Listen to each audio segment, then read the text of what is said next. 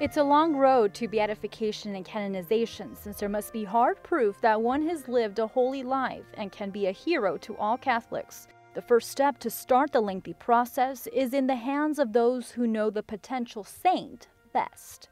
The main people in a process of beatification and canonization are not the bishops or the church, but the faithful. The first step is done by the faithful when they say to the bishop, "This for us is truly a saint." When the faithful ask a bishop that a person should be beatified, the bishop names a commission to prove that one's reputation of holiness is true. This is where the collection of documents that prove, with facts, the sanctity of the individual begins. It's called the diocesan phase. Once obtained, the documents are sent to the Vatican Congregation for the Caucus of Saints. The second stage begins at the Vatican. Historians and theologians work together to reconstruct the person's biography exactly, including their spirituality and signs of heroism. The only way to prove the heroism of a person is by examining their life. If other faithful see it as heroic, for example, it is seen in many missionaries who have given their lives, sacrificing themselves completely. That is clearly a heroic life.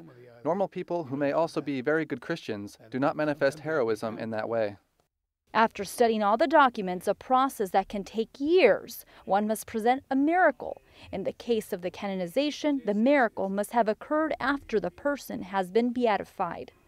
At this point, the story and the evidence of the alleged miracle is sent to the medical committee, consisting of 60 experts who are specialists in various fields of medicine.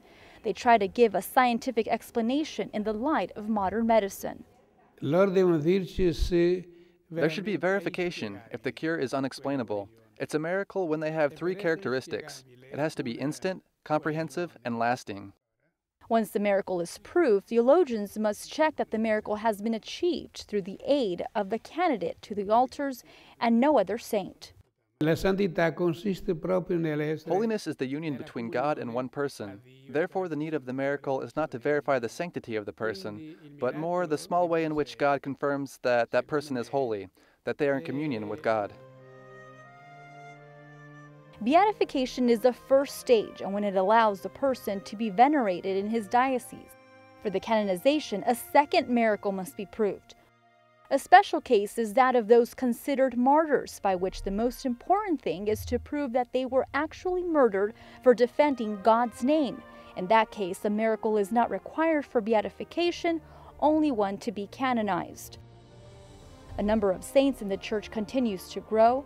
There are currently more than 2,000 open cases of canonization, a sign the Church is alive and a challenge for all Christians to strive to live a more holy life.